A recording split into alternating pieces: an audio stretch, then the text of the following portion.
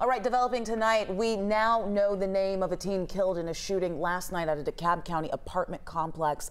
Thanks so much for joining us this evening. I'm Faith Jesse. And I'm Jennifer Bellamy. Earlier today, the principal of Dr. Martin Luther King Jr. High School in DeKalb identified the teen as Jalen Rogers.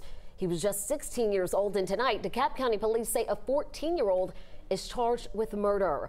11 Live's Joe Ripley joining us now live. And Joe, what do police believe led to this deadly shooting? Well, police say this all went down around 7:30 last night here outside the Quarry Apartments, where it's not too hard to find one of these, a bullet shell. Well, it was a fight that turned deadly involving teens last night. Crossing guard Curtis Orr, waving a stop sign, sees countless kids get on and off the school bus outside the Quarry Apartments in Lithonia. Some of the people raise their kids, but the problem of it is when they turn loose and go to school, they get involved with other kids. Or won't see Jalen Rogers anymore.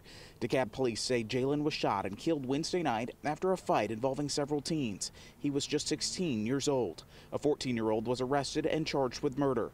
DeKalb County school officials say Jalen was a student in his second year at MLK High School. A crisis management team visited the school to console students and staff. According to data from the Georgia Violent Death Reporting System, there's been an increase in deadly shootings since 2020.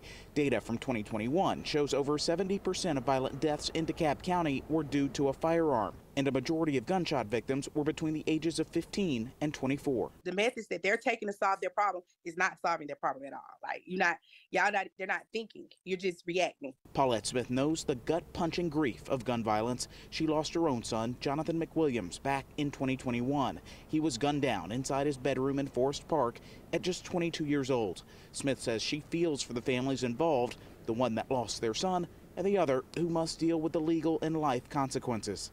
A fight was not worth taking a life.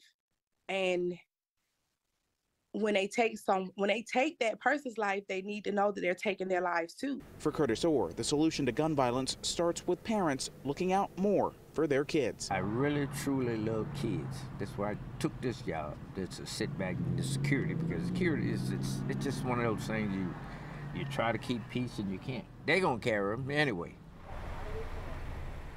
This deadly shooting comes just days after a Lithonia High School student lost their life. They were shot and killed over the weekend. Meantime, the DeKalb County School Superintendent, Dr. Devon Horton, tells me right now parents need to come together, reflect, unite, and take better care of their community to combat gun violence. Joe, thank you so much for that update.